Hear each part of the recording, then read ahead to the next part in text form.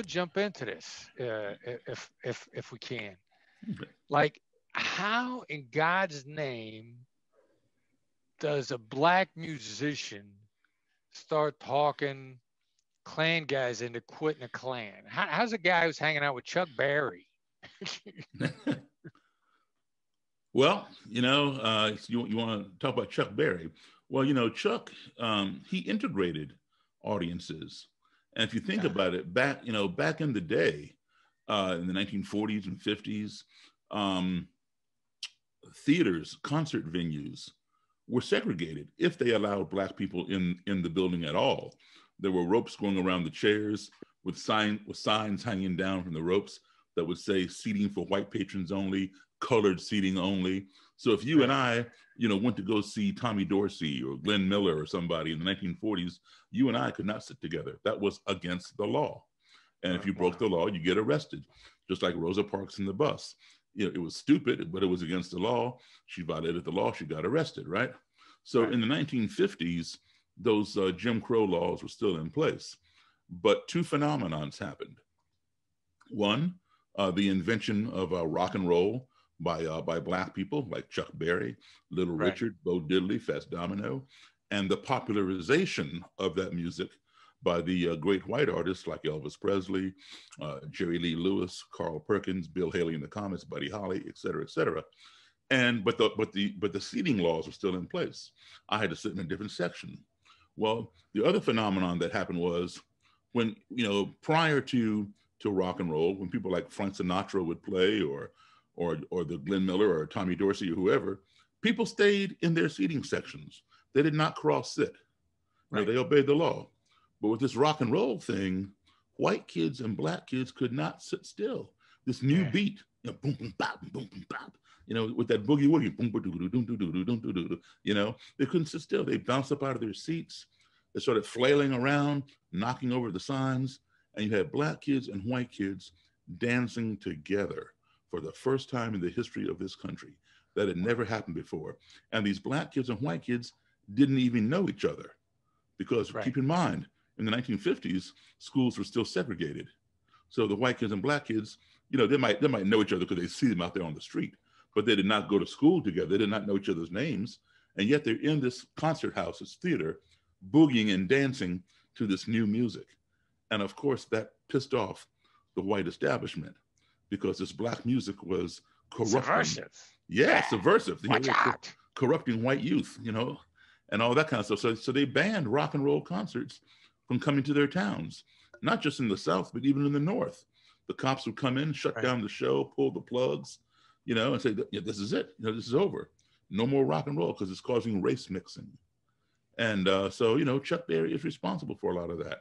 And he and other rock and rollers, Elvis and whoever else, are undercredited because while you had the great civil rights leaders, both Black and white, like Martin Luther King and Rosa Parks and many others, while they were marching, having sit-ins and demonstrations and boycotts in order to bring white adults and Black adults together, these rock and roll pioneers were already achieving that with Black and white youth. So yeah, wow.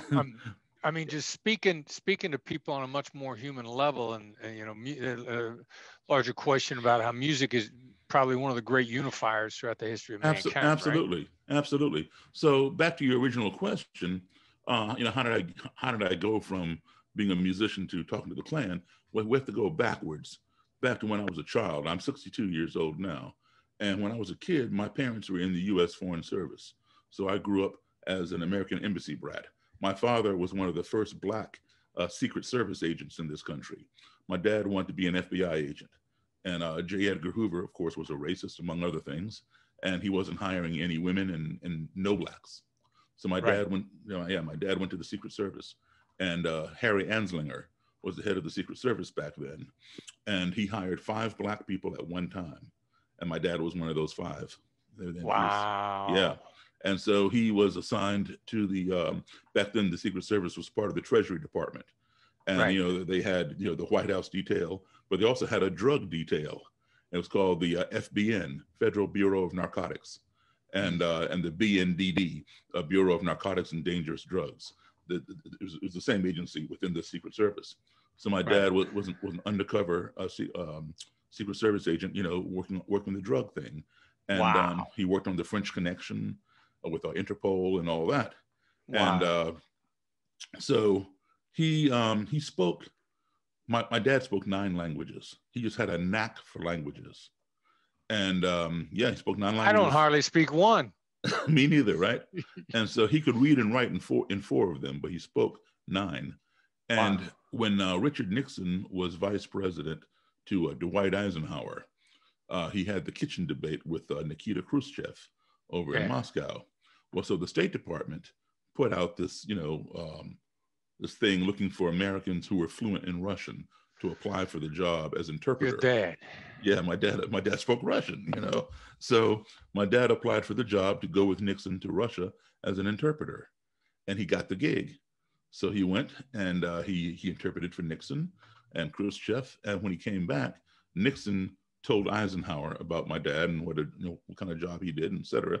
So they called him into the White House, and they told him that he had gone as high as he could go in the Secret Service for a black man. There was still a ceiling, right? It got to the point Right. where he was training white agents who were getting promoted over him because they weren't Right. going to promote a black person. So they said, "You've gone as high as you can go in the Secret Service.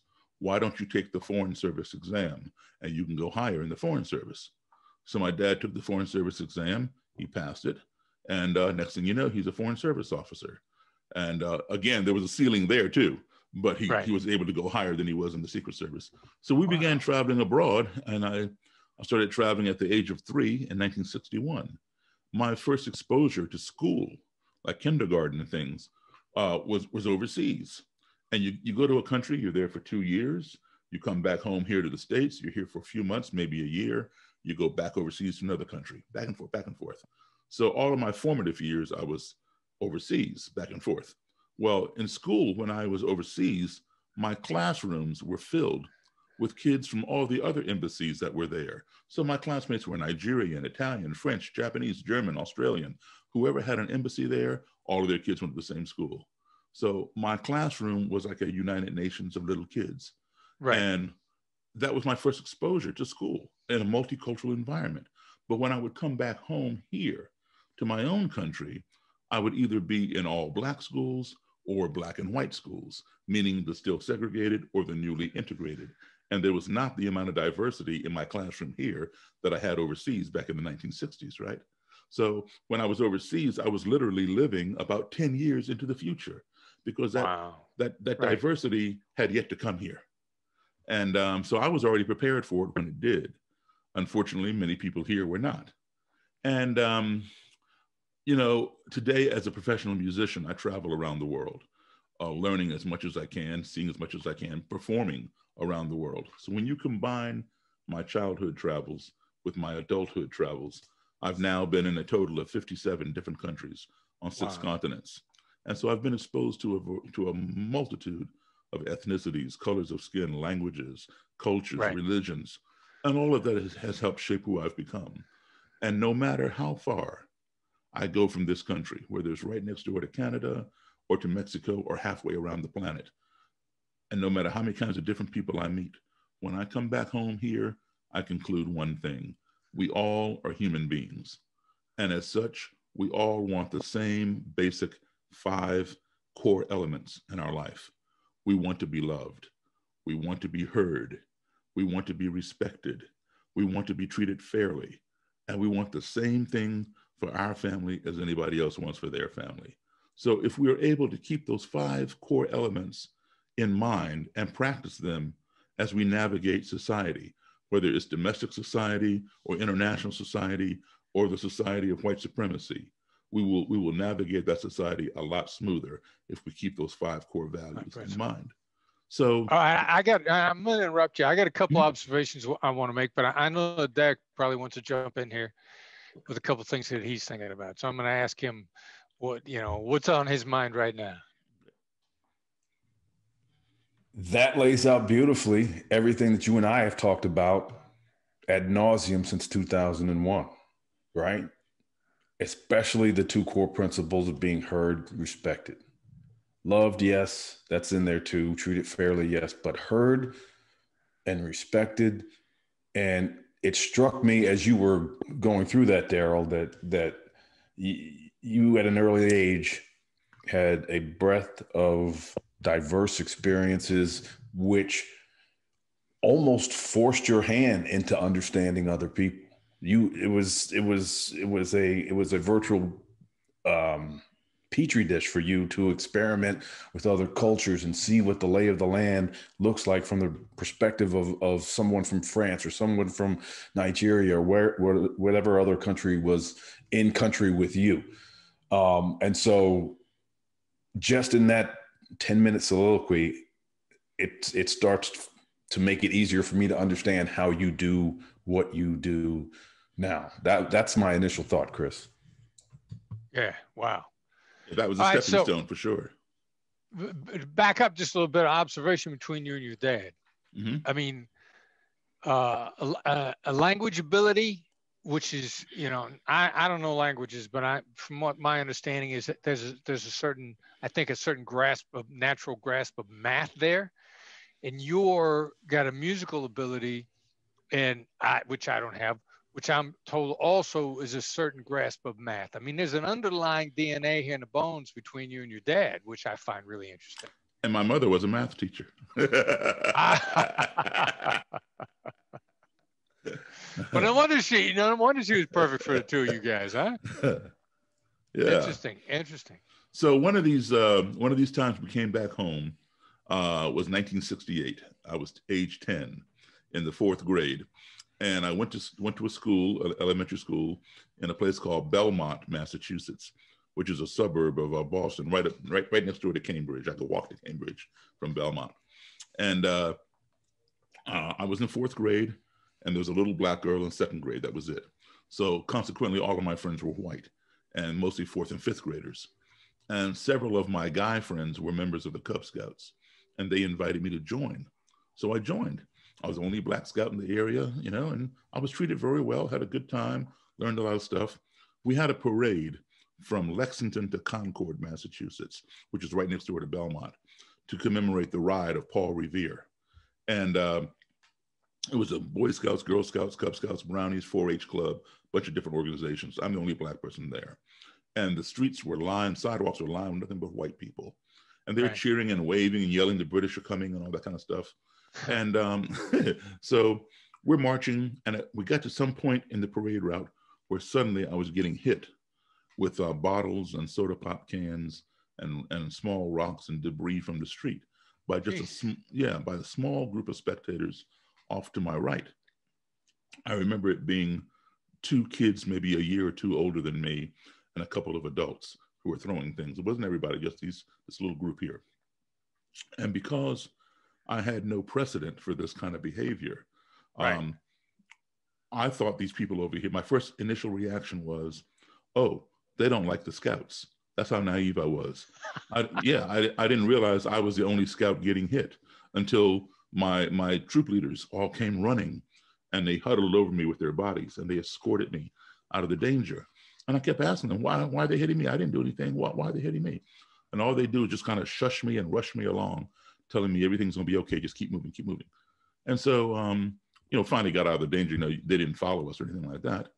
And at the end of the day, I went home. My mother and father, were not in attendance of the parade. And they were putting Band-Aids on me and asking me, how did I fall down and get all scraped up? I told them I didn't fall down. I told them what had happened. And for the first time in my life, my mother and father, I'm an only child, they sat me down and explained to me what racism was.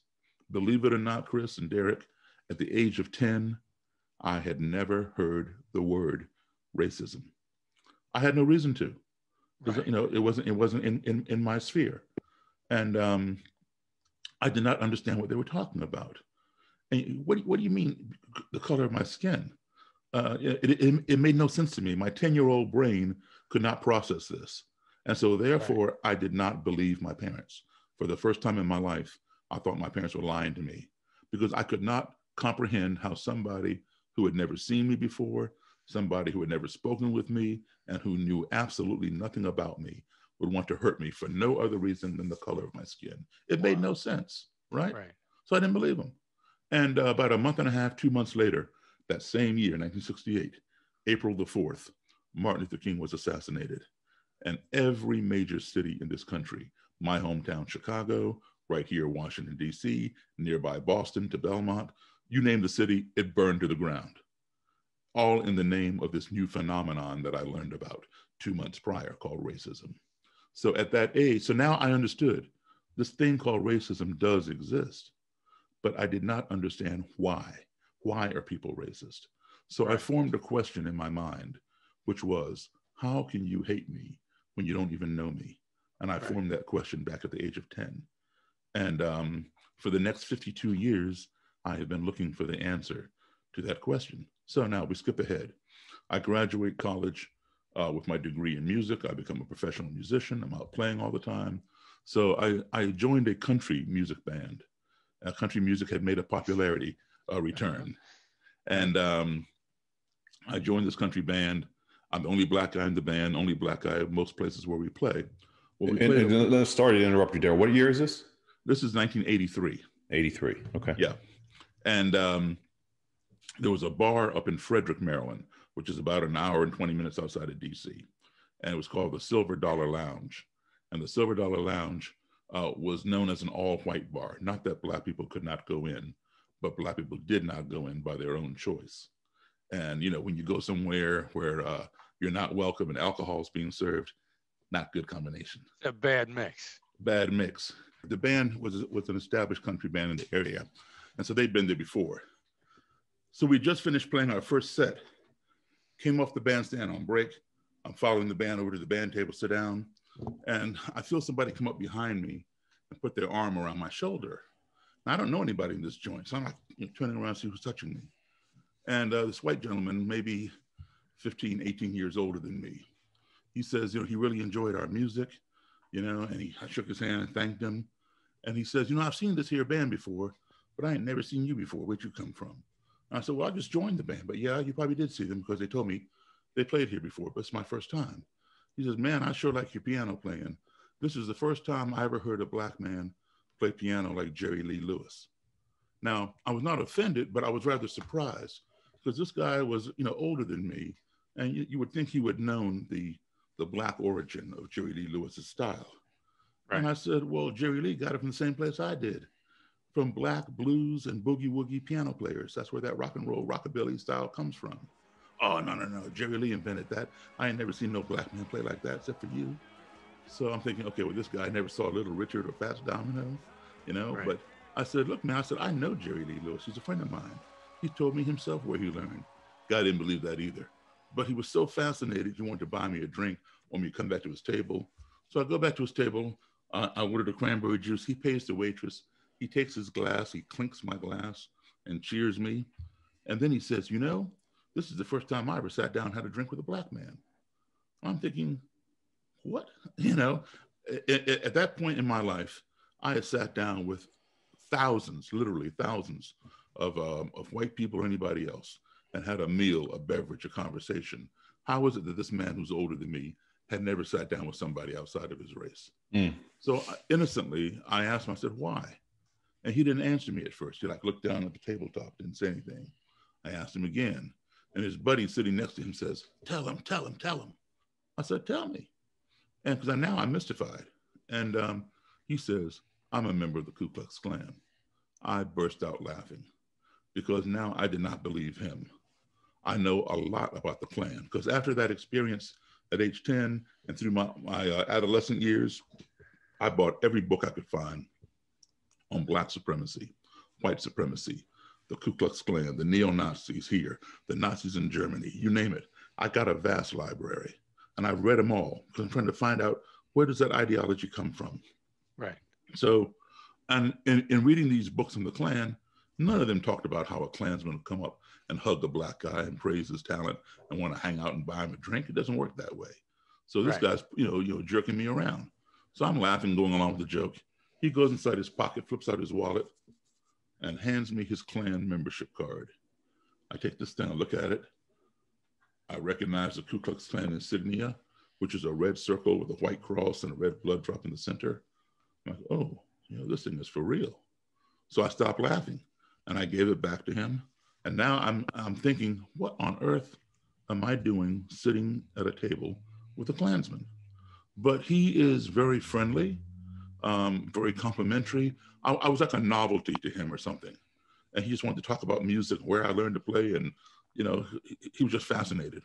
And long story short, he gave me his phone number and he wanted me to call him whenever I was to return to this bar with this band, because he wanted to bring his friends, meaning Klansmen and Klanswomen friends, to see this black guy. I'm not sure he called me a black guy, but to see this black guy play piano like Jerry Lee, because he thought they would be fascinated too. So I said, okay, I'll call you. We were there every 6 weeks on a rotation with other bands on the weekend. And so I called him like on a Wednesday or Thursday and said, hey man, I'm gonna be down at Silver Dollar, come on out. He'd come out both nights, Friday and Saturday, and bring friends. And so on the breaks, you know, I'd make my way over to his table, say hello. Some of these Klansmen and Klanswomen were curious about me. They'd hang there, want to meet me. They'd watch me play. And then, but others, you know, when I start coming in that direction, some of them would like get up and scoot across the room, go somewhere else. It was like, you know, look but do not touch kind of thing. Mm-hmm. And you know, I didn't care. So, you know, this went on until the end of the year, and I quit that band. I went back to playing rock and roll and whatever else. And then it dawned on me a long time later, it wasn't immediate. Daryl, the answer to your question that's been plaguing you since the age of 10, how can you hate me when you don't even know me? It fell right into your lap. Who better to ask that question of than someone who would go so far as to join an organization that has over 100-year history of practicing hating people who don't look like them and who do not believe as they believe. Get back in touch with that Klansman and get him to set you up with the Grand Dragon or the Imperial Wizard. A Grand Dragon means state leader. Imperial Wizard means national leader. And interview these people and write a book, because all my books have been written by white authors. There have been no book written by a black author on the Klan from the perspective of sitting face-to-face interviewing them. So mine became the first. So that's what I wanted to do. So I got back in touch with this guy, and he did not want to fix me up with the state Grand Dragon for Maryland. The guy's name was Roger Kelly. And he was too afraid. This guy really liked me. He was afraid that if he were to take me to the Grand Dragon, that we both would be in trouble. He'd be in trouble, I'd be in trouble. And so he didn't want to do that. And I said, well, listen, give me Mr. Kelly's address and phone number. You know, I will take care of it. And he's like, I'll go knock on his door. Yeah, exactly. I was going to do. And so anyway, he didn't want to do that either. But I begged and pleaded for 20 minutes. Finally, he gave me the information on the condition that I not tell Mr. Kelly where I got it. I said, okay, fine. And he warned me. He said, Daryl, do not go to Roger Kelly's house. He will kill you. And I said, well, that's the whole reason. I need to see him. I want to find out why would he kill me. All he sees is my black skin, and he goes that crazy that he wants to kill me. And this is what I need to know. This is what I'm trying to understand. He says, please don't go.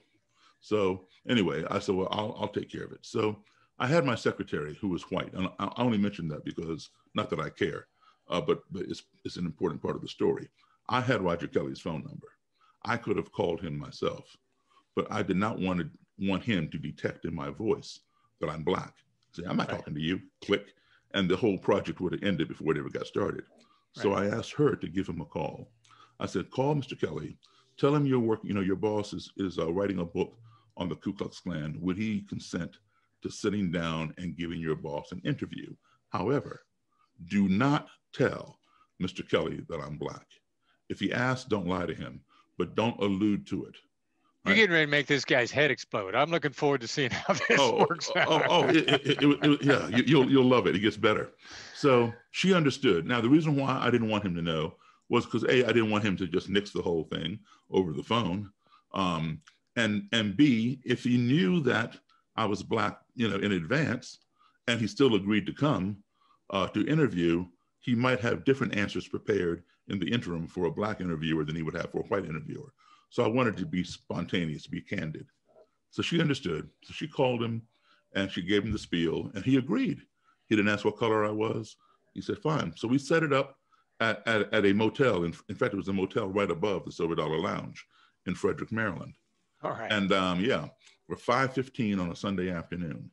Now, Mary and I, we got there super early because, you know, they send out little spies, little Klan spies to check things out before they bring their leader, you know, and I didn't Mary's want... your secretary? Huh? Who's Mary? Mary Barber, my secretary. Yeah, all right. Yeah, so she's the white lady who called him. Yeah. So she wanted to go with me. I was gonna go by myself, but she wanted to come along. So she came along. We got the room, and we were there like several hours in advance to make sure nobody was there to see us. And in fact, I sent her in to get the room, and then I entered from another part of the hotel from outside up the stairs on the outside and go to the room. So I gave her some money. I sent her down the hall to get soda pop out of the machine, put it in the ice bucket, fill it with ice, get it all cold, because I wanted to be hospitable. I had no idea what this man was going to do. Would he come in my room and do the interview? Would he see me and say, I'm not talking to you, and walk away? Or would he attack me? Whatever. I wanted to be prepared to be hospitable. You know, would you have a cold drink? So she got all that set. And the way the room just happened to be was, if you're standing in the hallway of the motel, in the doorway, you cannot see who's inside the room. You have to come in the room, turn to your right, and around the corner is the room. So I took the lamp off, put the table in the most obscure corner of the room. So, you know, you have to come halfway into the room before you see me. And I put a chair on one side for Mr. Kelly, a chair on this side for me. And I had like a black canvas duffel type bag on the floor beside my chair. In the bag, I had a cassette recorder, which I put in the center of the table, all in hopes that if he did come in, he would allow me to record the interview. And I had some blank cassettes. I had a copy of the Bible, because the Ku Klux Klan claims to be a Christian organization. Right. And they claim that the Bible preaches racial separation. Now, in my reading of the Bible, I've never seen that. So I want to be able to, like, you know, pull out my Bible and say, here, Mr. Kelly, please show me chapter and verse where it says blacks and whites must be separate. So I'm all prepared, right? Right on time to the minute. Knock, knock, knock on the door. Mary runs around the corner, opens the door, and in comes the bodyguard. A bodyguard to a Grand Dragon is known as a Grand Nighthawk. Let me just give you the hierarchy of the Klan real quick. Wow. If you have a chapter of your particular Klan group in your state, and you establish it in another state or in multiple states, you are then considered a national Klan group. So therefore, you must have a national leader. Like we call our national leader the president.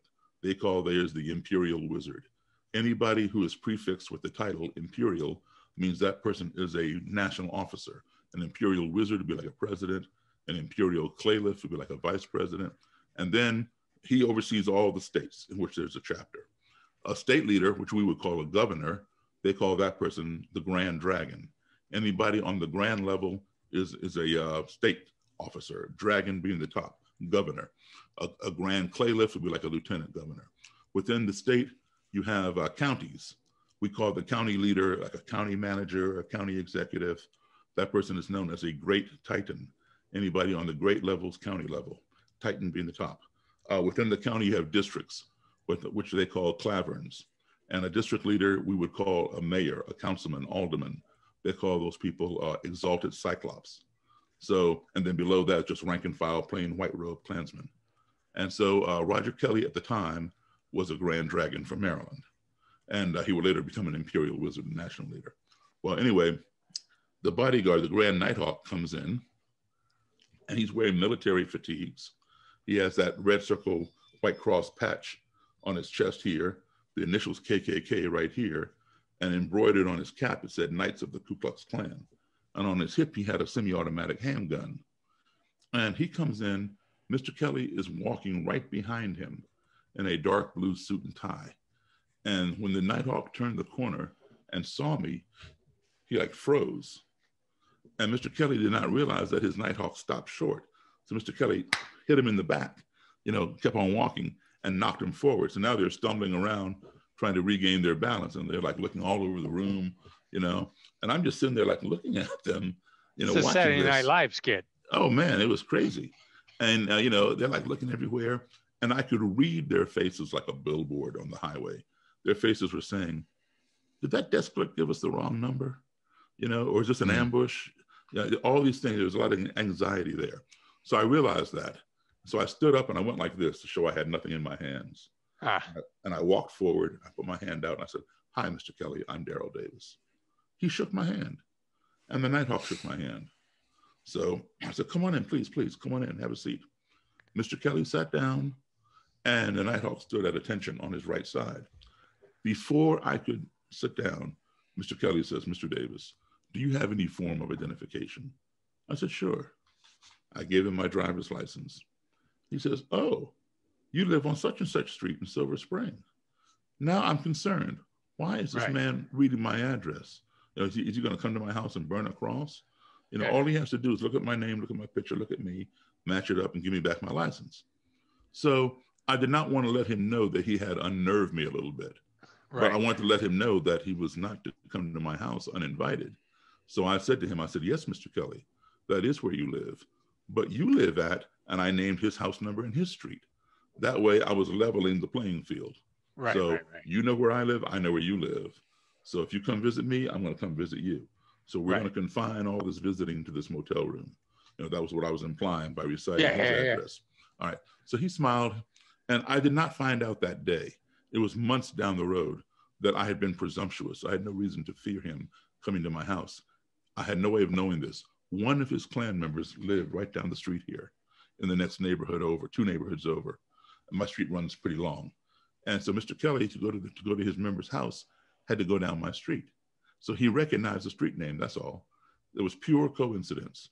And today that clan member, he's in a federal prison in the state of Maine for committing a hate crime. So I had no way of knowing all that at the time. Well, anyway, we got on with this interview. And every time Mr. Kelly would say, "Mr. Davis, the Bible says," I'd reach down, I'd pull out my Bible. Or if the cassette recorder ran out of tape, I'd reach down, I'd pull out a fresh tape. Well, every time I reach down, the Nighthawk reach up, to his hip, right? Right. And I understood that, he's doing his job. He doesn't know what's in my bag. He doesn't know me. Right. So he's doing his job. So that was cool. But after a while, he relaxed. And I went in and out of the bag. He didn't move. He realized there's no threat in the bag. So we continued talking. A little over an hour into this conversation, there was just Mr. Kelly and I just talking casually. There was a strange noise. It was a very fast, very short noise, like a that was it. And we all jumped. And, because it came out of nowhere. Yeah. And because it happened so fast and was so short, my ear could not discern what it was. But I perceived it to be an ominous, threatening noise. Right. But, here I am. I'm black. I'm sitting in the room with the KKK. This guy has a gun. And I'm already told by one of his former members that this guy would kill me. So, I got all this going on in my head. And I'm trying to think, what did I just do or say that caused him to make some strange noise that I can't explain? Because I'm blaming him for this noise. I knew he did it because I didn't do it. And I flew up out of my chair and I hit the table because I was getting ready to come across the table. And I was going to attack them. And because I feared for my life. I'd gone into survival mode. Right. Right. And survival mode, one of 4 things happens. Either you faint because the fear is so great, your brain can't process it and shuts down and you pass out, or your muscles start constricting, you tighten up, you can't move, paralysis by fear. I don't do either of those things. Right? Yeah. I don't do either of those things. The third thing people can do is to run away. Right. And in my opinion, that's the best option. As quickly as you can, separate yourself from the source of the fear. Get out of there. Right. And I would have taken that option had it been available. But I knew, you cannot outrun a bullet in a motel room. And I'm not armed. My secretary's not armed. I see the Nighthawk's gun. I don't know if Mr. Kelly has a weapon up under his suit jacket or not. So the 4th option is to do a preemptive strike. Get them before they get you. So I was just going to dive across the table and grab the Nighthawk, grab Mr. Kelly, and slam them down to the ground and try to immobilize, that gun. And so when I hit the table, I'm looking right into Mr. Kelly's eyes because I knew he made this noise. And I didn't say a word, but my eyes were speaking very loud. And they were asking him, "What did you just do?"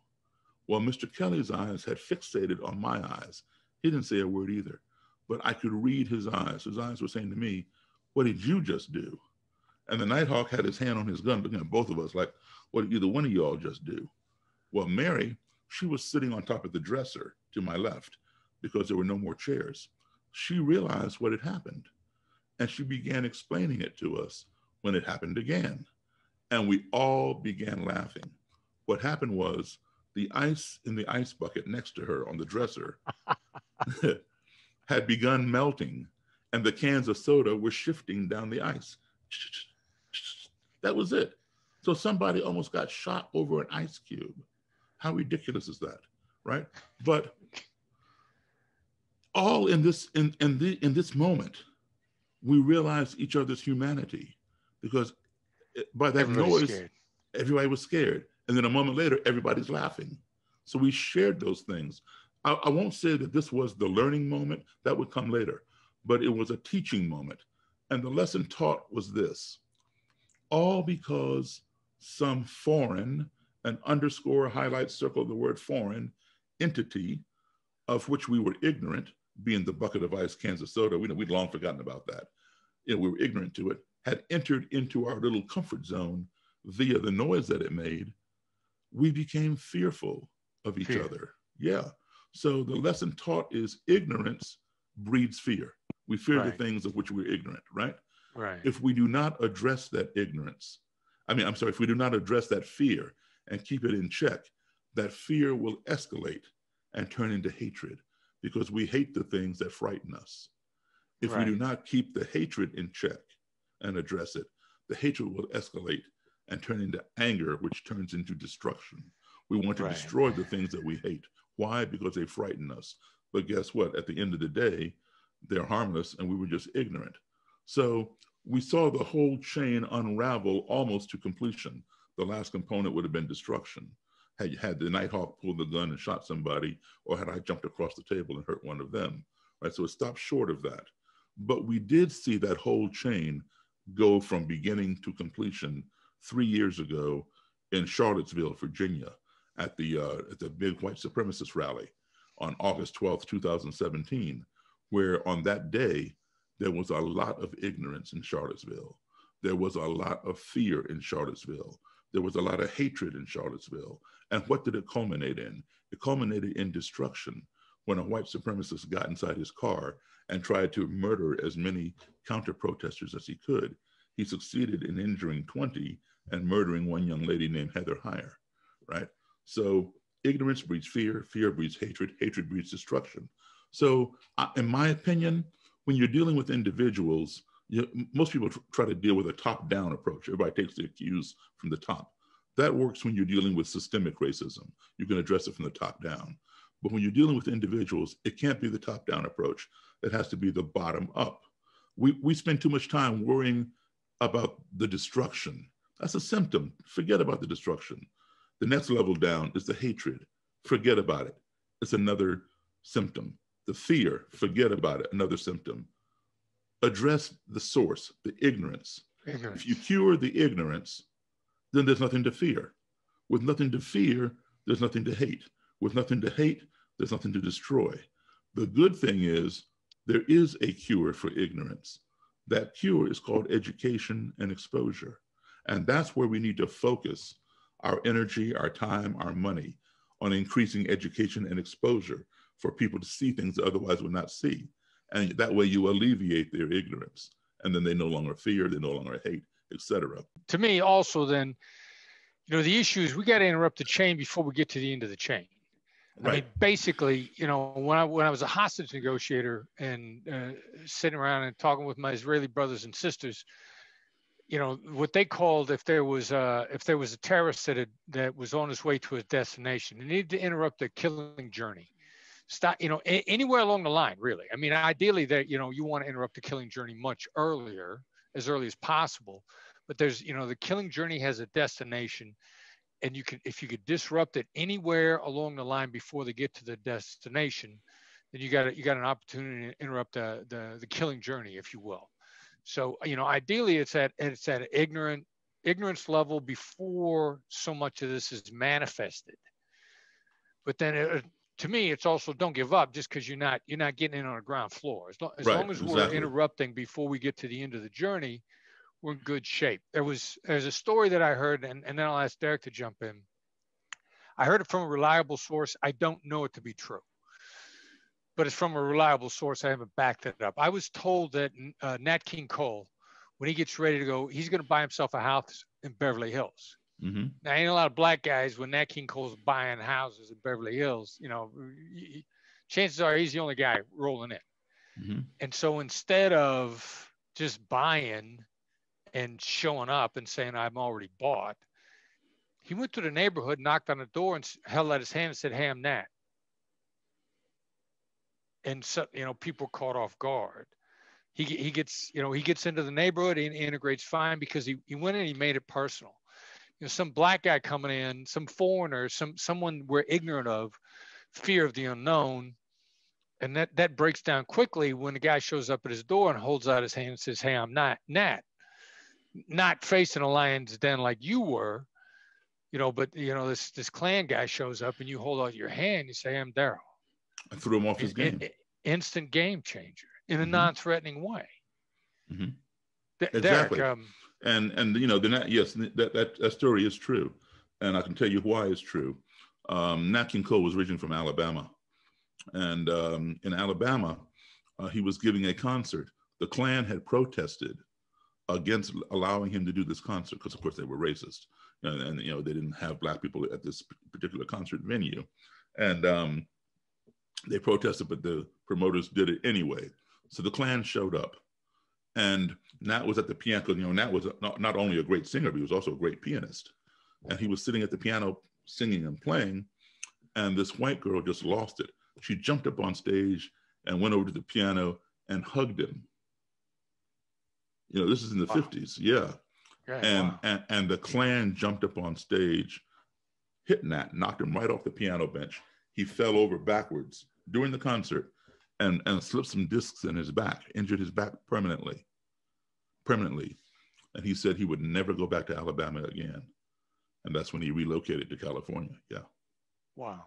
Yeah, they tried to kill him. They tried to stab him. Wow. Yeah. Good God. Wow. Yeah, and you would know if he was a piano player, wouldn't you? Oh, absolutely. Absolutely. So, another thing that happens is that I've seen happen, because I've been doing this now for 37 years in between my music gigs. But I show you the process of what happens. So I will sit there, because it happens so many times and continues to happen to this day. I'm sitting there with these people and I'm asking them, so how can you hate me? You don't even know me, man, And all you see is the color first of of my all, skin. that's genuine curiosity. You're not asking them this question out of anger. Right. And you told me that the first time that we spoke. Absolutely. I'm curious. I want to know. Genuine curiosity. Right, because how are you going to address a problem unless you know what the root cause of it is, right? It's just a legitimate question, right? Exactly. You're asking a legitimate question. Exactly.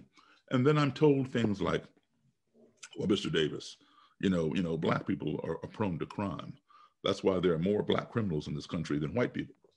And that is evidenced by the fact that there are more black people in prison than white people.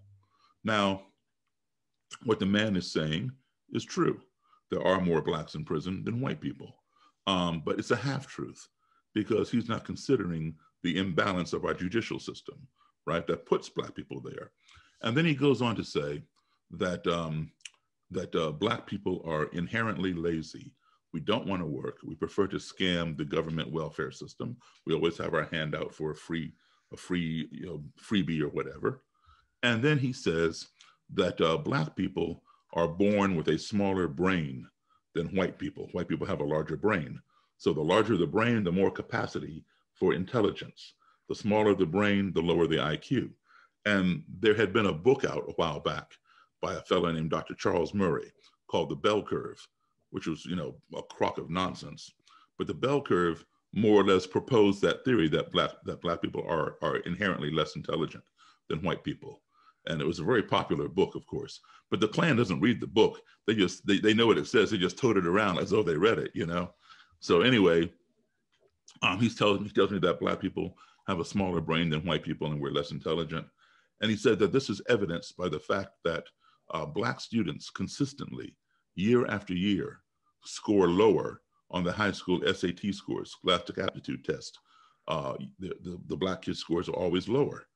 Well, again, that is true. Black kids on the whole score lower than white kids on the SATs. but he's not considering the reason why. Right. Where do most Black kids go to school? In the inner city. Where do most white kids go to school? In the suburbs. It's a fact. Inner city schools are not as good as suburban schools. And I can guarantee you, the Black kids who go to school in the suburbs, they score just as high, if not higher, than some of the white kids. The white kids who go to school in the inner city, they score just as low, if not lower, than some of the Black kids. It has absolutely nothing to do with one's skin color or one's brain size, but it has everything to do with the quality of the educational system in which that student is enrolled. So he's not considering all that. One's perspective is one's reality. Whether that reality is real or not, it's their reality. And that's one of the problems with observable data. I mean, you misinterpret your data. Based on our observable data, the sun goes around the earth. Right. Based on our observable data, the sun, because it comes up every morning in the east and it goes across the sky and it goes down every morning in the west. And that's exactly why. Data. Right, and that's exactly why they locked up Copernicus, because Copernicus, he was crazy. He was crazy. They said he was a heretic, right? He said the Earth revolves around the sun, and us being egotists, we said, "Oh no, we're the center of the universe. The sun revolves around us," and they called him crazy and put him in jail. But he was right. Same thing with Galileo. He said the same thing. I remember you told me in our first conversation that you were just genuinely curious about these people because you grew up internationally. And you were just always curious. And I know Derek has got a couple of thoughts on curiosity as a mental shield, if you will. The fact that you approach these conversations with a genuine thought of how come, right? Mm-hmm. The fact that you're approaching these conversations and you genuinely are interested in learning because it doesn't add up to you plays a large part in the fact that you're able to do it with no emotion. In other words, it's hard for you to be triggered and curious at the same time. And I think negative emotion. Yeah, negative emotion. So it's hard for you to succumb to negative emotion and be curious at the same time. And when Chris told me about who you were and what you had done, it was obviously a head scratcher for me, right? Because I'm like, well, I gotta figure out how this guy was able to do it, and the answer has been in my face the entire time. You stay genuinely curious. It prevented you from succumbing to negative emotions, which handcuffed your behavior and let you stay focused on the mission, which was gaining that understanding. Right, exactly. And let me just tell you about emotion. It's excellent observation, and that's spot on, because when these people walk into the room and they see me, they're expecting a white guy to interview them. How many Black guys are writing books on the Klan interviewing? They didn't exist. So when they walk in the room and they see me, boom, their wall goes right up. Yep. Their defenses come on. They're ready to radiate, vitriol, because I am not the object of their affection, right? And so they're ready to attack. And so they have to let me know that I am inferior and that they are superior. That's what makes them a supremacist, because they are supreme. So they got to get those perspectives right and make sure I understand that. And so that's why I'm told I'm a criminal, I'm on welfare, I'm unintelligent or whatever. And now, while this person is sitting there, my objective is to learn, all right? And I want to bring the wall down. You cannot plant any kind of a seed or impart any kind of information to anybody if their wall is up. Because when their wall is up, they're like this. They're shutting you out. The temperature in the wall has to come down before they can hear you, right? So while I'm sitting there and this guy is telling me that I'm a criminal and because I'm Black and I'm on welfare and I'm unintelligent, etc., is what he is saying offensive? Yes, absolutely, it is offensive. Am I offended by it? Absolutely not. And the reason why I'm not offended by it is because I know it's not true. How can this guy just walk into a room and all he sees is this, and he's going to make these assertions about me? He doesn't know me. Why should I be offended by a lie? Now, if my mother or father were to tell me, Daryl, you're lazy, you don't clean your room, or you're unintelligent, you're kind of dumb. maybe I would believe them because they raised me, they brought me into this world. But I'm not going to believe somebody who just walked in my room 10 minutes ago and knows nothing about me and tells me this. You know, I'm going to keep my emotions behind me. All right, so I'm going to show him some of those core elements. I'm going to allow him to be heard. I'm going to show him that respect, and I'm treating him fairly. I'm listening to him. I'm giving him that platform, right? So in doing so, I'm lowering the wall, and I'm throwing him off of his game because he's never gone for more than 30 or 45 seconds with some black guy who he's telling is stupid, and he's calling the guy a criminal. You know, there's going to be pushback. And it may be verbal, it may escalate to physical, and then the whole process devolves into nothing. It shuts down. So I'm just listening. And by the time he gets done and exhausted of radiating this vitriol, he's very curious. How come this guy hasn't said anything? What, you know, I want to know what he thinks. And I just told him black people are stupid and they're criminals and they're on welfare. Yeah, he hasn't pushed back. So now he's more receptive to hearing what I have to say because he's used to being pushing somebody's buttons and they push back. So now it's my turn to talk. I could go on the offense. I could attack him and say, no, you are the criminal. You are the one hanging black men from trees and bombing black churches and dragging black men behind pickup trucks. And I would be 100% correct because the Klan has a history of doing that kind of thing. But if I go on the offense like that, the walls will go right back up, right? So I want to keep the wall down. Rather than go on the offense, I go on the defense. And I say, listen, I hear what you're saying. However, I'm black. I don't have a criminal record. I've never been on welfare. I've never measured my brain size, but I'm sure it's the same size as anybody else's. And as far as my SAT scores go, my SAT scores got me into Howard University, and I graduated with a bachelor's degree.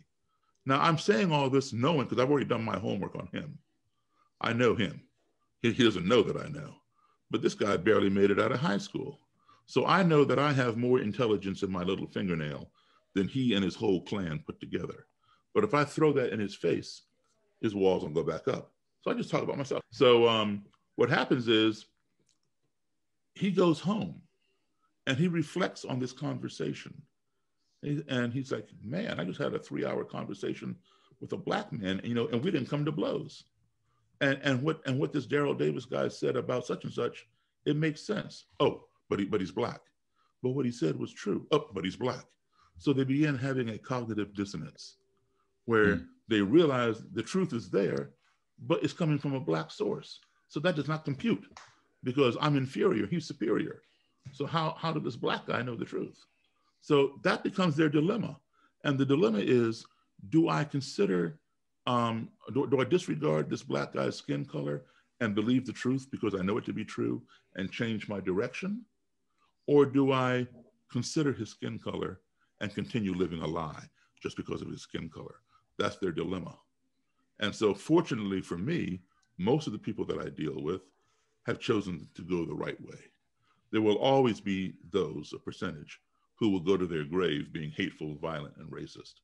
But even if those people take the opportunity to sit down and have a conversation, there's an opportunity to plant that seed and give them food for thought. And as I was saying before, one's perspective is one's reality, whether that reality is real or not. It's their reality. And it's impossible to change somebody's reality if you go after their reality. You can't tell them you're wrong, blah, blah, blah. You're attacking their reality and they're going to defend it. So don't go after their reality. Here's how you make that reality change. Let me give you an example. It works with kids, it works with adults. So let's say you take a kid, maybe 7 or 8 years old, to a magic show. And the magician asks for some female volunteers from the audience, a female volunteer. So of course, 50 girls raise their hand. And the musician selects one of those girls. She comes up on stage. He puts her in this long box, puts her feet out that end, and puts her head out this end, closes the lid. He takes a chainsaw and saws the box in half. And then he moves this half to stage left and that half to stage right. So her feet are down there and head's over here. to that 7 or 8-year-old kid, that magician, David Copperfield or whoever he is, sawed that woman in half. That is real. He sawed her in half because I see her legs there, I see her head there. And then he takes the two halves, puts them back together, opens the lid, and out she pops and she's all whole. You cannot change that kid's reality. He knows what he saw, you know? And now, so if you attack his reality, it's not going to work.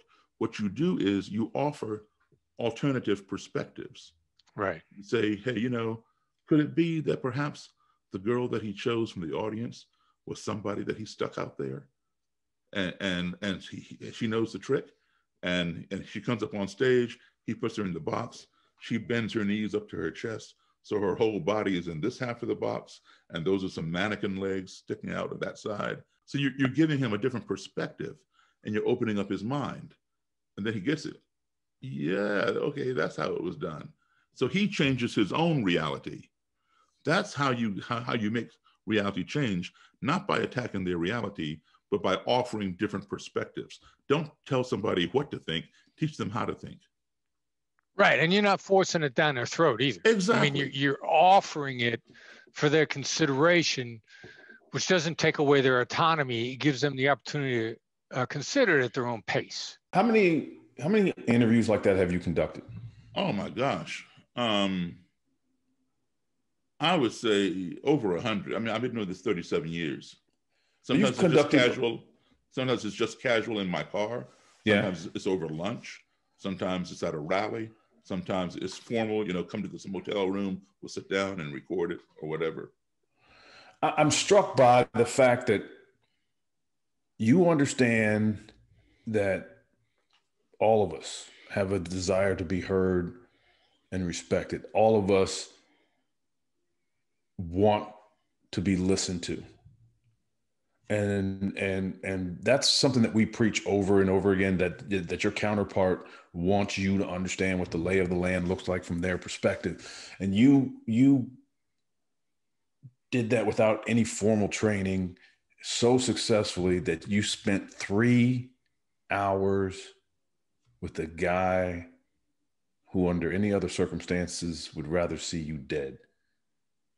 And I think that is probably some of the most powerful evidence that if people would just sit back and hear out the other side, bring their defenses down, because as you pointed out, when negative emotions are high, rational thinking is low, and you did the physical manifestation of putting your hands over your ears, but what's in reality is going on is that he views you as a threat.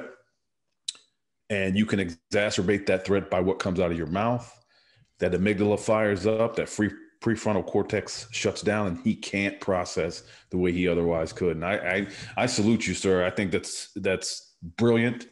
And like I said before, the process that you were going through to get these interviews done was sitting right in front of my face, and I never recognized it. And I applaud you.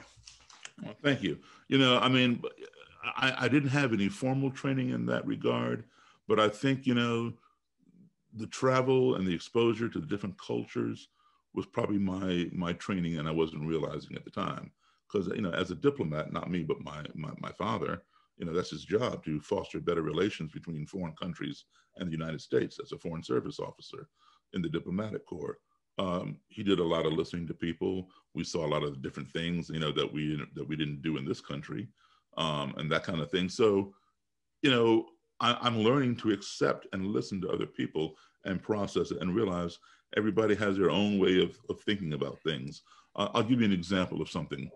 We were in Ghana, in Accra, Ghana, for 2 years, and we had some people, you know, working for us, the embassy supplies some people to work in your home, and a driver, and a day guard, a night guard, a laundryman, a cook, maid, etc.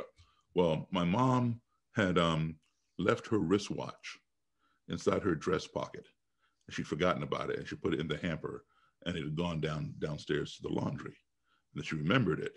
So she went down laundry, and nobody could find it. There was the laundryman, his son, and his son's friend. You know, they took, you know, one would iron the clothes, one would hang them, one would wash them or whatever.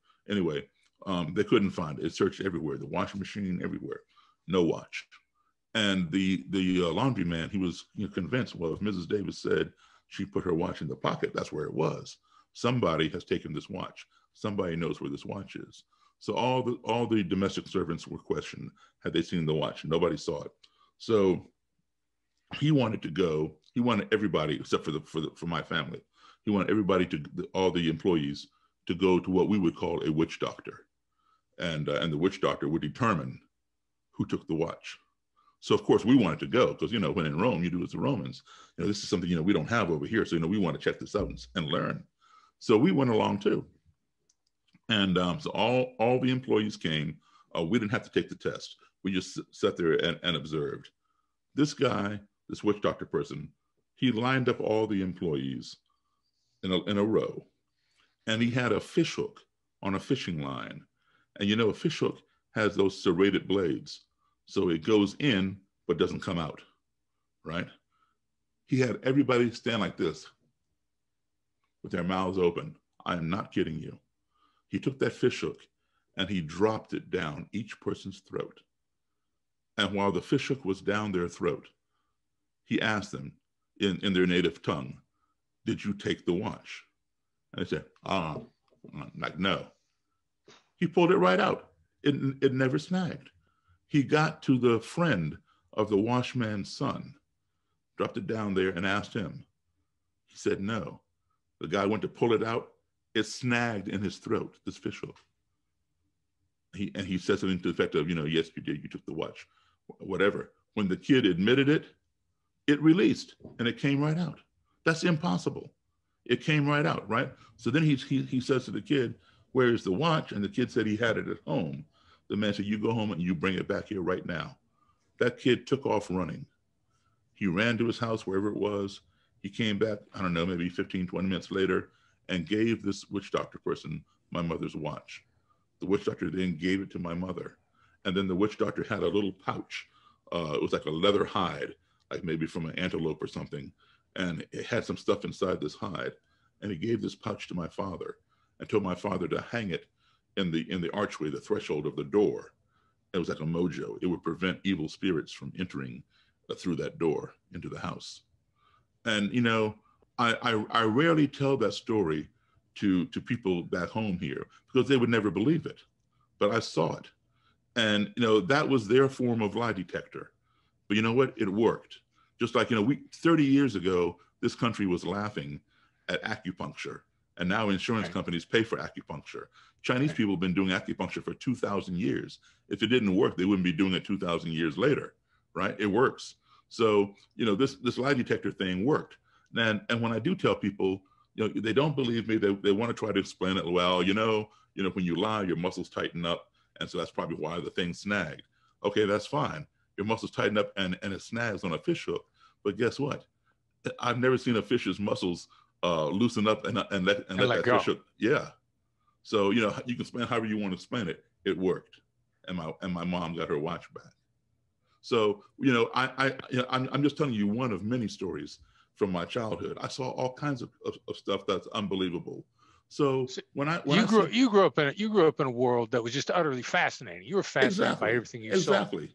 So, why wouldn't I accept, these crazy guys who believe that my skin color gives me some inferiority or something? They're just another culture of the many that I've seen. How has the people that you've interviewed changed? Has there been any change in the people? This is Roger Kelly's robe.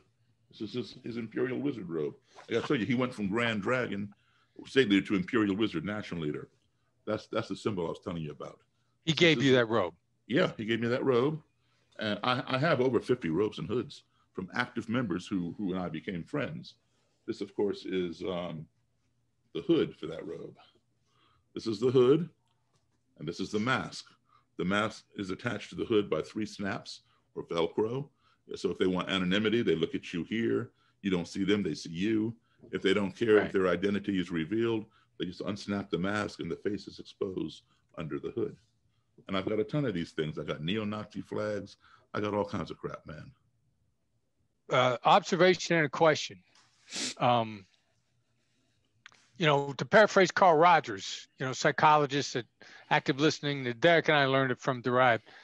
You know, he said if you hear somebody completely out, you release potent forces for change within them. What do you think your batting average is? The people you sit down and the people that you successfully release the changes. I know that that I have been the impetus for just over 200 over the last 37 years to give up that ideology. Directly, I would say maybe between 40 and 60. But then when those people leave, they also influence others, their buddies who joined with them. So just over 200. And then are the people you spoke to directly, because we always get asked, what good is this going to do? And our answer is, you know, in negotiation, it doesn't matter because you're always going to be better off. But people always kind of want to know success rate. So my guess is your success rate for releasing change with people is pretty high. But what would your gut instinct? You know, I've never really thought about it that way, and you guys would probably be more qualified to give me, you know, an analytical, you know, data point on my success rate. But how I feel, because, you know, like I have my share of supporters. I also have my share of detractors, of course, you know, who think I'm wasting my time. It's not my job to teach white supremacists how to treat me. And, you know, I've been called every name but my own. I've been called a sellout, an Uncle Tom, an Oreo, you name it, I've been called it. But I, you know, and they say, you know, what good does it do to change one person? You know, you can't change a whole, you know, racist society. You know, you're doing one person at a time. Well, let me tell you something. Suppose I had talked to Dylan Roof. There might be 9 Black people still doing Bible study today in South Carolina. Right. Suppose I talked to Robert Bowers. There might be 11 people still going to worship at the Tree of Life Synagogue in Pittsburgh. Well, your ripple effect too. I mean, who could you have saved? But you're 40 that turns into 200. You got a 5-to-1 ripple effect across humanity with that, which is even more important. Now, all right, that's Clan we talk. Nice. Yeah, that's about 28 years ago in Frederick. You know, so you can see I'm a little thinner there. Got a little bit more hair on my head. That's towards the end. That's towards the end of a rally. I get the same problem. And I asked this Klansman if he would pose for a picture with me, and in front of the burning cross. So he did. So now this one is about 4.5-5 years ago. That's in Missouri, again towards the end of a rally. There's some more Klan people there that are off camera over by a picnic table or whatever, and so they're ending their rally there. And so what do I do at these things when I go? I engage in dialogue with people, like there. All right. The guy with the green cross on his mask. When I came on that rally ground, he threatened me, and this is, like I said, almost 5 years ago. To this day, he sends me a Christmas present every Christmas. The guy on the left side of the screen with the rebel flag on his arm, his name is Frank Ancona. You should look him up sometime. Ancona. Frank Ancona, KKK. He had the largest Klan group in the country, and he was murdered February of 2017. Now, I'm going to show you this clip. This clip came from 1994 or 95, a rally I went to. CNN covered it. You're going to see Roger Kelly, the guy I was talking about, right? Whose robe I have. You'll see him wearing this very same robe. Let's see here. I want you to listen to what Roger Kelly says. I went to one of his Klan rallies, and you know, CNN wanted to because they'd heard about me, and they wanted to go to a Klan rally with me. So Roger Kelly had invited me to one of his, and I asked him if CNN could come, and he said yeah. And so CNN said to me, "Do you think he'll even talk to us?" I said, "I'll do better than that. When the rally is over, I'll get him to come to my house, and you can interview the Imperial Wizard of the Klan," because by this time he had gone from Grand Dragon to Imperial Wizard. I said, you can interview the Imperial Wizard of the Klan inside my house, inside a Black man's house. I'll invite him back to my house, and you can interview him there. So they interviewed him here at my house, and he said that even though he and I would do different things together, it did not change his views on the Klan, because his views on the Klan had been cemented in his mind for years. And then he goes on to say how he believes in separation of the races, because he finds that to be in the best interest of all races. But listen towards the end of this little clip about what he says about respect, and then you'll understand where I'm coming from with that. Friendship can transcend all kinds of boundaries. Just look at us. And two men in Washington area are showing that even an African-American man and a member of the Ku Klux Klan can find common ground. CNN's Carl Rochelle reports. Daryl Davis plays a hot piano. It's part of the show, and it makes him stand out. He also stands out here.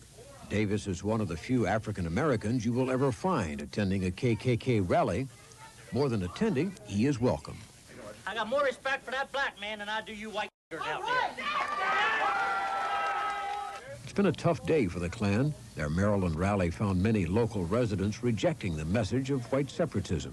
After it's over, Daryl Davis hangs around backstage with his friend, Klan wizard Roger Kelly. It's not unusual for blacks and whites to be friends, but it is unusual to find a black man and a Klan leader chatting pleasantly over an orange soda after a Klan rally. The relationship started over a book Davis was writing. His secretary set up an interview with Roger Kelly, but didn't tell him Davis was black. They talked and talked some more. Davis learning about the Klan, Kelly learning about Davis. We get to know one another and we do different things, you know. It hasn't changed my views about the Klan, you know, because my views on the Klan's been pretty much cemented in my mind for years. Kelly and his Klan friends go to hear Davis and his band.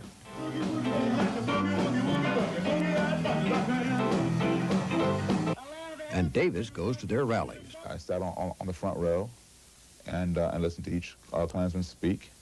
Some things I agreed with, other things I did not agree with. Davis thinks that his presence promotes badly needed understanding. Hate stems, I believe, from fear of the unknown, and I think this is all across the board, regardless of whether it's a Klansman or anything else. But he has no illusions about the Klan. If he did, his friend would be quick to disabuse them. And I believe in separation of the races. I believe that's in the best interest of all races. Does he really? Or has friendship transcended the color barrier? Listen to Kelly at a Klan rally. I will follow that man to hell and back, because I believe in what he stands for and he believes in what I stand for. A lot of times we don't agree with everything, but at least he respects me to sit down and listen to me. And I'll respect him to sit down and listen to him. The strange relationship of a KKK wizard and his black buddy. In Washington, I'm Carl Rochelle, CNN Sunday Morning. Strange. Good adjective, strange. Certainly that. So you heard him say that even though he and I did different things together, it did not change his views on the Klan, because his views on the Klan had been cemented in his mind for years, and how he believes in separation of the races, because he figures that to be in the best interest of all races. But you also heard him say at the very end of that clip that he respected me. He's the imperial wizard, a national leader in the KKK. He respected me, a black man. What he said was, we may not agree on everything, but at least he respects me to sit down and listen to me, and I respect him to sit down and listen to him. There you go. Those are those core values that I mentioned and that Derek mentioned, of being heard, being listened to, right? That respect. I'm not respecting what he's saying. I'm not a supremacist or a separatist or a nationalist or a racist, but I'm respecting his right to say it. And so because I gave him that, he reciprocated, and he allowed me to be heard, right? And as a result of those conversations is how I ended up with this very same robe that you saw him wearing in that clip. The whole thing is fascinating to me. You know, I'm lucky that I know Chris Voss, because Chris Voss has introduced me to some of the most incredible people on the planet. And you're included in one of them, because you're making the world a better place. And you understand that in order to do that, you've got to subordinate yourself to the other side, to the people that you're dealing with, in order to show them that respect, because you showing it first encourages reciprocity. And that last thing that you said is of critical importance. And that is, it's not about agreeing with, it's not about liking, it's not about buying into what the other side is saying. It's just you recognizing that it's their perspective. Right. And if more of us would carry ourselves like that, all interactions would go a lot smoother. The level of ignorance would diminish. And to your point, if we can get that level of ignorance mitigated, we won't have to worry about the fear, the hatred, and the destruction that follows. Okay, so what do we got going on here? This is Charlottesville that day, August 12th, 2017. This is one of many scenes that took place, all right? And what's going on here, these guys coming down the steps on the left side, those are all Klansmen. You don't know that because you don't see them in their robes and hoods. I know that because I know all of those guys individually. I know them personally. The guy in the white shirt with the Confederate flagpole trying to hit the black guy, he's the Grand Dragon of Virginia. And anyway, so they're coming down the steps from this Confederate statue park, and the black guy has an improvised flamethrower, aerosol can. He lit a match. Now, who you don't see in this picture is the Imperial Wizard, the national leader. He'd already come down the steps. He's about 8 paces ahead, so he's out of the camera shot. And he came down the stairs right as the guy was spraying the spray and lighting the match. You're going to see a puff of aerosol in the air, and you'll see the Imperial Wizard. He's wearing a black bandana, a blue jean vest, and black jeans. You're going to see him like duck under the mist, and then he'll come towards you in the screen and walk out a camera shot. So he gets about here. He turns around and he sees what's going on. He sees this guy trying to set his people on fire or whatever. He pulls out a gun and he points it at the head of this black guy, and he shouts, "Hey, nigger," and then he lowers the gun and fires it. And the bullet goes into the gravel right there in front of the black guy's feet. And then the wizard turns and continues walking in the direction which he was walking. The Charlottesville police are standing less than 10 feet away. They watch the whole thing go down. They're standing there in their green neon vests. They watched the whole thing go down, and they did not move. They did absolutely nothing. And for that reason, and much more of their inaction that day, the mayor of Charlottesville fired the Charlottesville police chief. And so now they have a new police chief. So let's watch this video clip.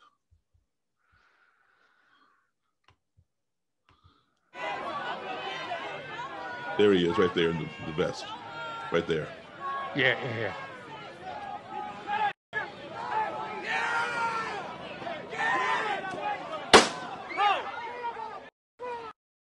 And you see the police in the green neon over there. Wow.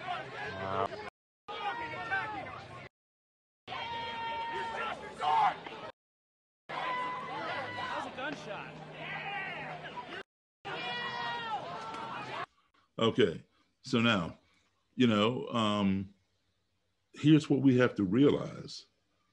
People in Los Angeles or in Boise, Idaho, or Tuscaloosa, Alabama, or New York City, they may think, oh, well, that's Charlottesville. I don't have to worry about that. Yes, you do have to worry about it, because anywhere there's hate, that can happen in any city, USA. And if you're an American, I don't care where you live, Charlottesville is your city. Every American city is your city, because America is Take your responsibility country. for yourself. Don't pretend like it's just someplace else. Exactly, because if you're an American, this country is your country, and every city within it is your city. So, and your country can only become one of two things. It can become that which you sit back and watch it become, or it can become that which you stand up and make it. So you have to ask yourself the question: do I want to sit back and see what my country becomes, or do I want to stand up and make my country become what I want to see? So I chose the latter.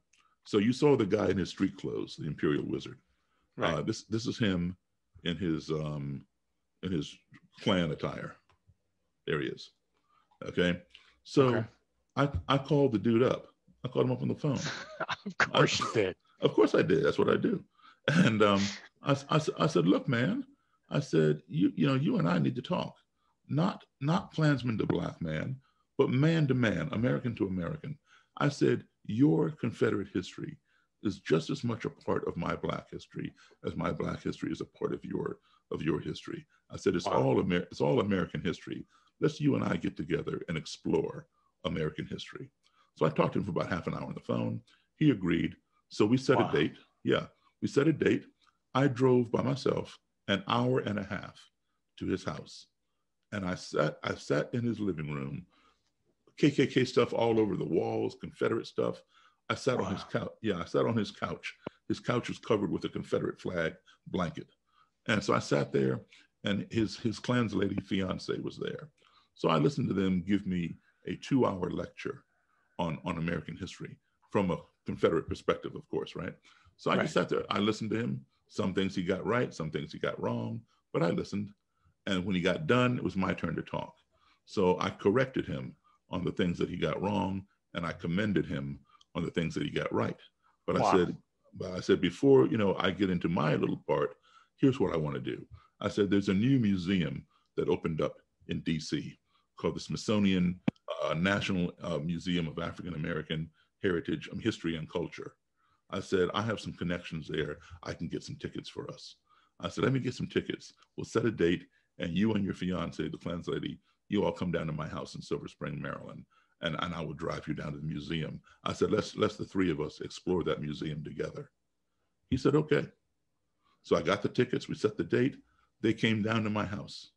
We sat here in my living room for a little bit. I put them in my car, and I drove to DC, and we went to the museum. And this is us entering the largest Black history museum in the world, right? Notice what he's wearing on his head there. Okay, his rebel flag, okay? And that's the Klans lady there, his fiance. So what do we do while we're in here? You guys are Mod Squad. Yeah. So we looked at displays on slavery, on segregation, on integration. We watched little video clips on Blacks in the arts, Blacks in science, in education, in medicine, in sports, in music, etc. And his favorite music artist is Elvis Presley. And Elvis is one of my favorites too. But the man that I worked for, as you know, Chuck Berry invented rock and roll. Without Chuck Berry, there would be no Elvis. There would be no Beatles, no Rolling Stones, no Led Zeppelin, no anybody. Anybody who plays rock music, all of their DNA goes back to Chuck Berry. Right? Yeah. So Chuck had donated one of his Cadillacs, a cherry red Cadillac, to the museum, and it's on display there. So I said, hey, let's go check out Chuck Berry's car. I've seen it at Chuck's house, but he'd never seen it. Wow. So now you see him there. You see him. He's holding the Klans lady. He's holding his fiance, right? Okay. So here's a picture of me working with Chuck Berry. Okay, he's playing Johnny Be Good there, going into his guitar solo and into the duck walk, right? So now we go to Chuck's car. There's a car behind him. Now who's holding the Klans lady, the fiance? You see how fast I work? Wow. You see how fast I work? Human beings, man, human beings. Yeah. Okay. So we toured this museum for about 2.5 hours. It's impossible to take in everything in that short time. I mean, you cannot even absorb everything in 2.5 months. It's that vast. But I figured 2.5 hours is enough. So I said, okay, let's leave. So we go outside. I give her, the Klans lady, I give her my camera on my cell phone. I said, here, take a picture of the Imperial Wizard and me. And I walk and I stand over next to the marquee outside the museum. And this is what he did, totally unscripted, totally unplanned. There. So this is a little bit less than a year. Holy cow. A little bit less than a year after he pulled out that gun and said, hey, boom, right? So holy cow. He did that. The shooting incident was August 12th, 2017. This is towards the end of June 2018.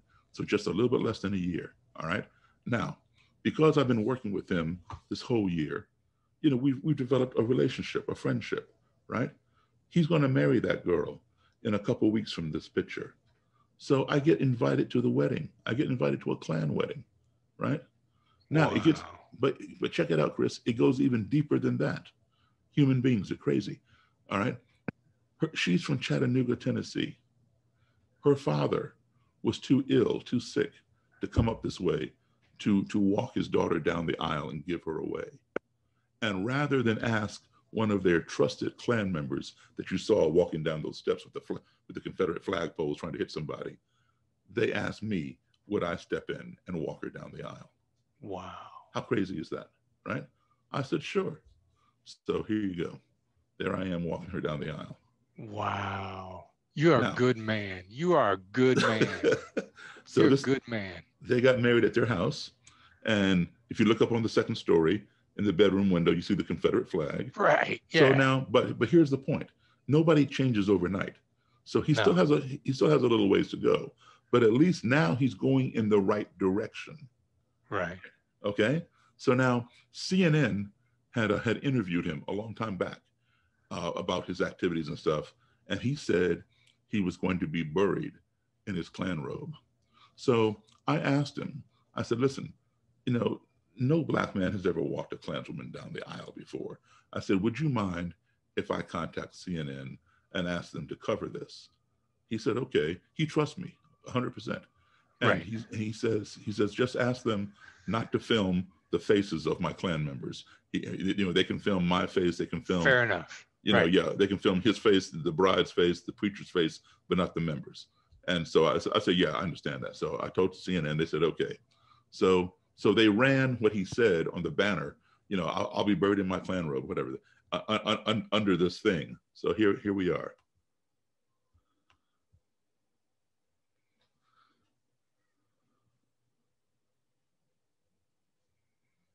As you stand in the presence of God. This time, it was Davis giving something away. The bride. Me and his friendship has been something really special. She wanted me to be a part of this wedding. That's beautiful. That's a seed planted. So there you have the imperial wizard, the groom, the Klan's lady fiance, the bride, and the surrogate father. I can tell you something. I'm sitting here with my mouth open the vast majority of this conversation. But I got one more thing to show you here. Okay, so now you know all about lone wolves, for sure. Yeah. This next guy, all right, he was a U.S. Navy chief petty officer. He served a tour in 2 tours in Iraq, and I think one in Iraq, one in Afghanistan. He was a U.S. Navy chief petty officer. And when he came back, he went on to become the Grand Dragon of the Klan for Florida, the state leader for Florida. At the same time, he became a ranking officer in the NSM, National Socialist Movement, which is the largest neo-Nazi organization in this country. Wow. So he had a swastika tattooed on one side of his chest, and that Klan emblem, that red circle, white cross emblem, tattooed on this side, right? And he hated Jewish people, hated Black people. And I will guarantee you, Chris, if it had not been for me and another former white supremacist friend of mine and another Black guy, this guy would have been the next lone wolf you would see walking into a church or a synagogue and wasting people. So here he is here. That's him as the Chief Navy Petty Officer. And let me just pause for a second. And he made a statement. He said, all Jews are homosexuals and they all should be exterminated, every single one of them. This is what he said. And he said he would never break bread with a Jew. And so he met this Black guy in the parking lot of his apartment complex, and they got to talking or whatever. And I knew who he was. He knew who I was. I'd never met him before. Of course, he didn't like me at the time. And he kept, questioning his beliefs. And so, the Black guy kept talking to him. And so finally, this guy emailed me, and we started talking in the email. He wanted to meet me. And he sent me his phone number. We talked in email. I talked to him on the phone. I didn't have time to go down to Florida, but we talked for about a year or so. And like I said, a former neo-Nazi supremacist friend of mine knew him and kept encouraging him to keep calling me, keep calling Daryl. And so eventually I had the time to go down to Florida because I had a gig. I had a gig for 5 days. And so on one of those days I had off. So I went from Orlando over to Jacksonville to meet him. By this time he was ready to give it up. He gave me his Klan robe, all his neo-Nazi stuff. So I'm going to show you this. This is what he became. Jews and homosexuals, they should be exterminated, every single one of them. And that's him in his Klan robe. And you hear about people waking up in the morning and finding Klan literature on their lawn. That's what he would do. He'd go out under the cover of darkness and throw this on people's lawns and stuff. It's crap. So anyway, you know, I met with him. I went to his apartment. We all had dinner together. A Jewish lady friend of mine joined us. We all sat down, had dinner together, and we went back to his apartment. He gave me that robe that he's wearing right there. Gave me all his Klan stuff, all his Nazi stuff, and he had his tattoos removed.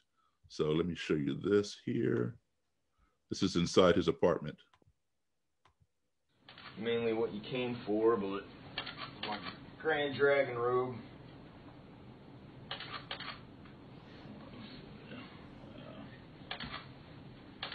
And this is the hood where they never put eyes in it. So I had to tuck it up inside to wear it. Right. I can see where I'm going. There you go. Thank you. You're welcome. And this is a belt that goes with it. Yeah. Where's all that stuff going, Daryl? It is going into my museum.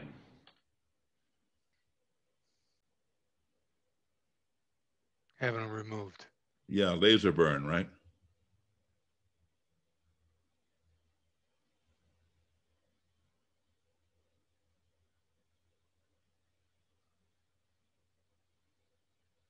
Wow. It'd be my pleasure to help him remove those and start a new life. It just goes to show that people can really change.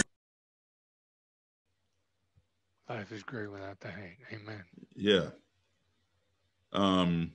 So, you know, that's pretty much, you know what I do, man. You are a prince of a human being. You're a good man. This is the stuff, you know, that they don't show on TV, man, but it goes on behind the scenes. And that's, you know, people need to know this, you know, that people can change. And this is why I'm so heavily into advocating for education and exposure, because that's the cure to cure ignorance. So we can avoid all the other crap, the fear, the hatred, the destruction, you know? Yeah. And I would guarantee you that last guy you saw, had we not intervened, he would be the one you'd be seeing on TV right now, who just shot up 10 people in some church or whatever. Right. Yeah, well, we're going to get this out there. We're going to put it on our YouTube channel. We're going to push this out. I'm looking forward to diving more into this stuff. Okay. As this continues, man. Absolutely, man. Absolutely. Thank you for your time. My pleasure. Okay, talk to you soon. We'll talk soon.